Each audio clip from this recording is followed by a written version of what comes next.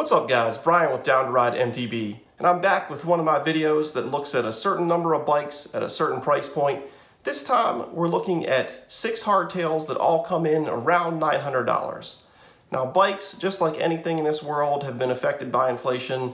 Prices are going up, you're just not getting as much as you used to. But you'll see in this video that you can still get a handful of bikes that are trail worthy, quality bikes, while at the same time spending less than $1,000. Now before we actually get into any of the bikes, and I'll leave a timestamp here if you want to jump ahead, I really want to focus on some of the basics, some of the things that you'll see on these bikes, because I don't want you to just look at this video and say, okay, here's the 6 bikes this guy found, I gotta pick from these 6. I want to give you the knowledge of some of the components, some of the frame specs, geometry, things like that that you should be looking at. So let's jump into some of those basics right now, and then we'll look at the bikes. We'll start with a couple things that are specific to the bike frame itself. First is the head tube. Now, a lot of bikes at this lower end of the budget spectrum come with straight steerer tubes on them. There's really nothing wrong with that. It's been a standard for years. It's plenty strong enough. However, a newer standard that's coming out is a tapered head tube. It's thinner at the top and wider at the bottom. And the big thing with that is just future upgradability. If you're looking to upgrade your fork, many of the higher end forks only come with tapered steerer tubes on them. Now a lot of times you can also get an adapter for the headset, but if you have a bike that has a tapered head tube to begin with, then you're just better off. Now the other thing the head tube determines is a pretty big part of the geometry, and that's the head tube angle. This is a measurement in degrees that affects how far out in front of the bike that front wheel gets. Now most bikes in this segment are going to come somewhere between maybe a 69 and a 68, maybe a 67 degree head tube angle. In my opinion, the lower the number, meaning the more raked out, the farther forward that wheel is, the better. Especially in this segment where you're not going to see things like, 65, 64 degree head tube angles, which might be great for downhill bikes, but not for general trail purpose bikes. So to me, the lower the number, the better on this. It's going to be more stable at speed. You're going to feel better descending. Now to the fork itself. This is a mountain bike, so anything you're going to be looking at is going to come with some sort of suspension fork on it. Most of those are going to be coil spring forks in this price point. Coil springs don't give you the adjustability that air forks have, but that's just kind of where you fall in this price range. A lot of them are going to come with SR Suntour forks, and the hierarchy of those are the XCT, the XCM, and then the XCR. Each one of those getting a little bit better than the last. But in general, all coil spring forks in this price range are just not really that great. They're not going to give you adjustability for your weight, for the rebound, for compression, and things like that that you'll get with an air fork. Moving on to the brakes. Any bike worth checking out in this price point should have disc brakes. If you see anything with rim brakes, just avoid it. There are 2 types of disc brakes. You have cable actuated brakes and then also hydraulic brakes. Hydraulic brakes are going to be a little bit stronger. You're not going to have to pull quite as hard. You're just going to get a better bite out of those. One other thing to think about with the brakes is the rotor size. The bigger the rotor, the more stopping power. Sometimes you'll see a larger rotor in the front because that's where most of your braking power comes from. Tires are the next thing to kind of consider, although I wouldn't say they'd be a deal breaker on any bike because you can always swap those out and get something for your preference, even though, of course, that's adding cost. But generally on the bikes you'll see in this price range, they're XC bikes, cross-country bikes, they're going to have faster rolling tires.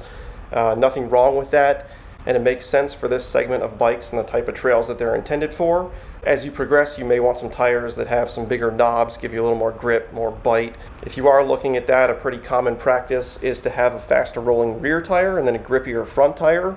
So you can always keep that stock rear tire and just upgrade the front to get some more grip in that front end, which is where you really want it. The drivetrain is another big thing, and that's basically all the gears and the shifter, the derailleur, all those mechanisms that make the bike propel forward.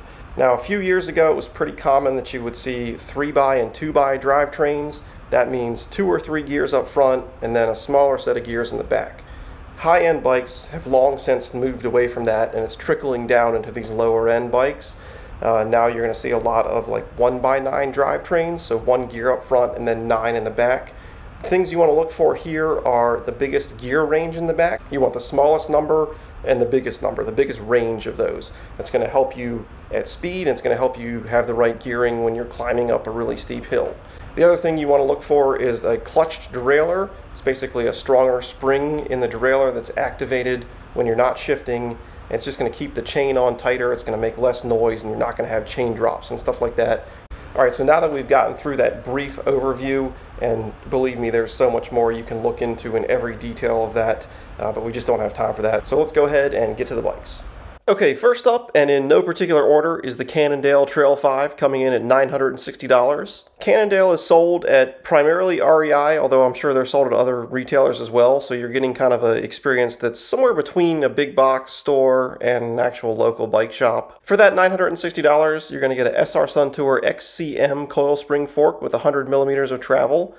And again, that XCM falls right in the middle of the XC range of the SR Suntour forks. That fork goes into a straight head tube. The standout on this bike is the drivetrain. It's a Microshift Advent X with 11 to 48 tooth range. Most of the other bikes in this category are going to come with 9-speed drivetrains, so this 10-speed is definitely a big advantage to this bike. And it's also the exact same drivetrain that I run on my Marin Rift Zone 2, and I'm a huge fan of it. As for the tires, you're looking at WTB Ranger Comps 2.25s, that's front and rear. Those are definitely fast-rolling, not very knobby tires. This might be a scenario where you want something knobbier and grippier up front. The brakes are Tektro M275 hydraulic disc brakes with 160 millimeter rotors in the front and rear. And as for the geometry of this bike, 68-degree head tube angle, kind of coming right in the middle of some of the ones that are a little bit slacker and some of the older style bikes where they were a little steeper. And the other nice thing about it too is that it has ports for a dropper post for you to internally route one if you were to add one. If you don't know what a dropper post is, it's basically a lever actuated seat post that goes up and down, so you can drop it and get the seat out of the way whenever you're descending or going over any type of technical terrain or anything like that. It's something that has a little bit of a learning curve, but it definitely can make a huge impact on your riding.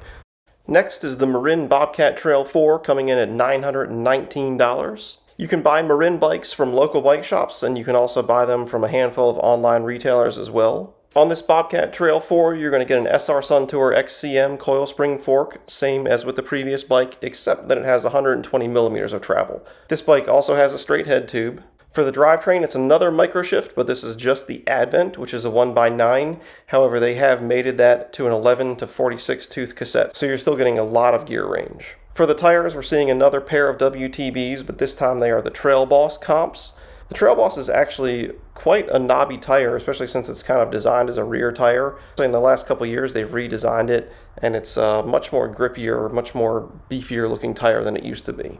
Another thing that we're seeing, just like the previous bike, are the Tektro M275 hydraulic disc brakes. However, on this bike, Marin has given you the 180 millimeter rotor up front, which will give you a little extra stopping power. In terms of the geometry, you're looking at a 67-degree head tube angle, so it's 1 degree slacker, in my opinion, and like I said at the beginning of this video, the slacker the better, especially in this category. So going from the 68 to 67, not a huge difference, but it's definitely going in the right direction in my opinion.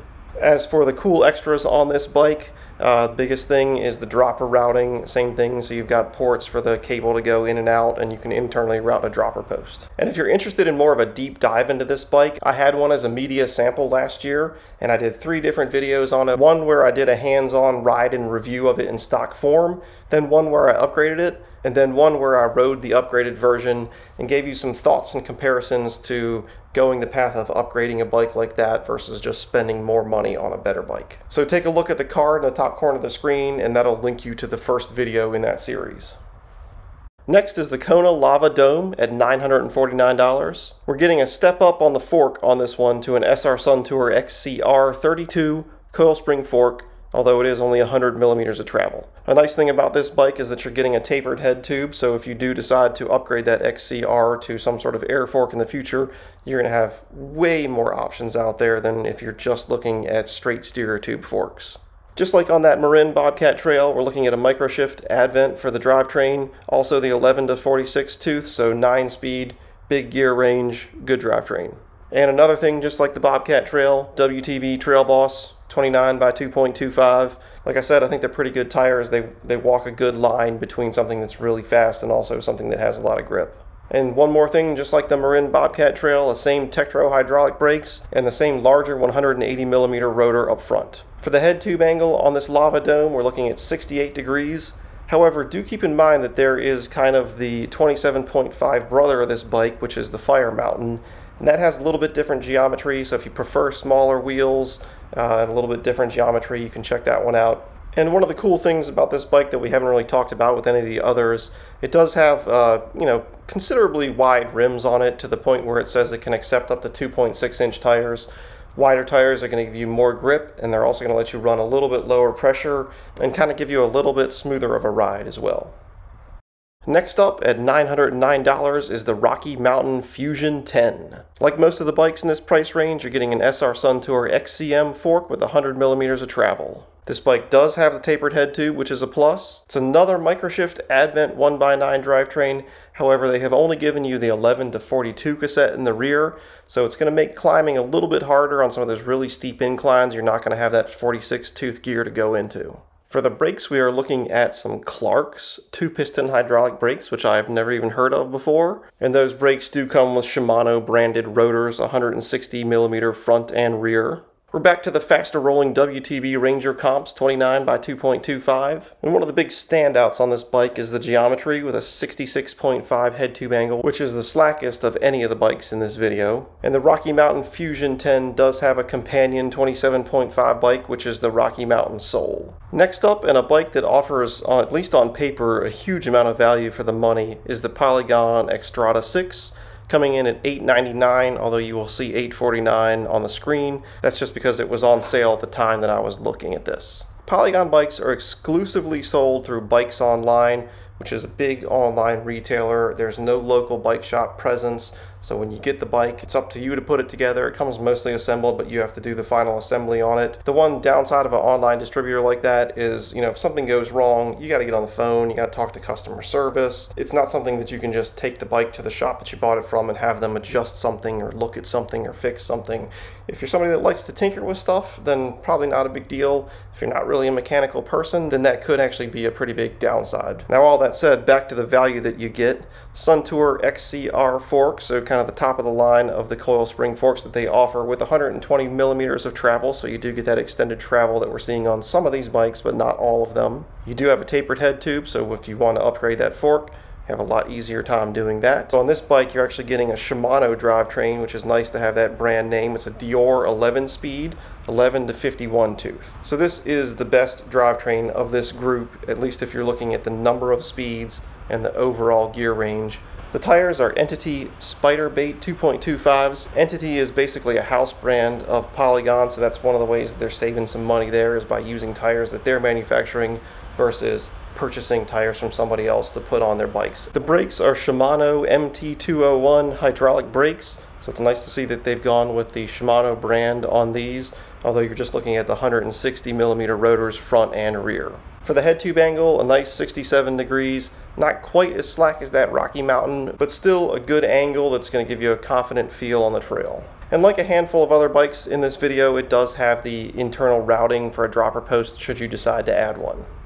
And the final bike to look at is the giant Talon 1, coming in at $980. This is the only bike I've seen in this price range to come with an air fork. It's an SXC 32-2 air fork with 100mm of travel in most sizes. Now, I believe that this fork is sort of a house brand of Giant. It doesn't mean that it's bad. It's probably much better than any of the coil spring forks that we've seen in this video. It does only come with a straight steerer tube, but since you've already got an air fork to start with, upgrading is probably not going to be something you're going to have to worry about anyway. We do have another Shimano drivetrain on this bike. It is a Dior 10-speed with the 11 to 42 gear range.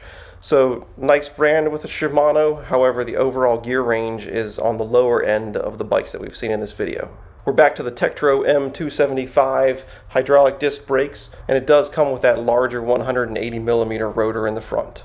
For the tires, we're looking at Kenda boosters, and it's nice to see that these are actually 2.4-inch tires. In my opinion, 2.4 tires are kind of the sweet spot in terms of width, giving you a good amount of grip and not too much rolling resistance either. The giant Talon has wheel sizes that increase as the frame size increases. So for the smaller sizes, you're getting 27.5-inch wheels, and in those cases, the head tube angle is 67.5 degrees.